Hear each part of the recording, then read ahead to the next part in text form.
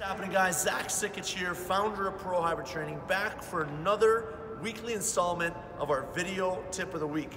Today's tip is going to be all about our stick and how we keep it square. We have a really cool way that gives goalies instant feedback on whether or not their stick is square. So let's check it out here.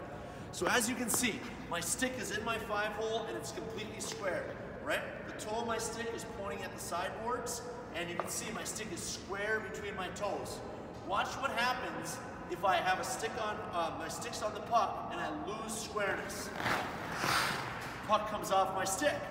What about if my stick leaves my 5-hole? I lose the puck. Watch this. My stick stays right behind the puck. I can pull it, I can push it, and I know that that stick is being completely square at all times because the puck stays on my stick. Let's check out some of our goaltenders doing this drill in a clinic setting and as a way to create a great habit of keeping the stick in the 5-hole. Check out these drills. Eyes up, Toby. Right away, Toby. Very nice.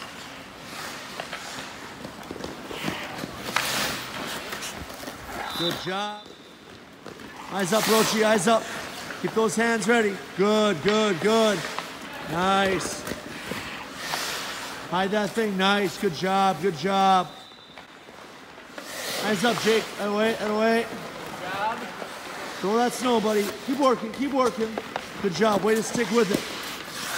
Nice. Oh, that's pretty good. Away.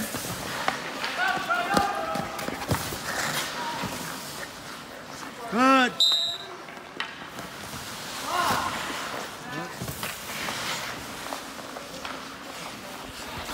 Away.